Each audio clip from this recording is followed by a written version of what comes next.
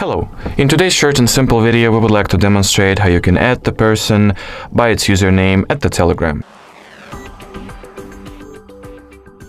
So first of all, open up the app itself. Here at the top right corner, tap on the loop icon. At the search bar, type in or pass the username of the person that you would like to add.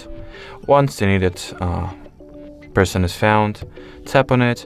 After that, tap over here at the person details, and in here at the top right corner, once again tap on the three dots and choose the add to contacts function. In here you can add it as the new contact, type in some custom name for this person, and after that just press on done, just like so.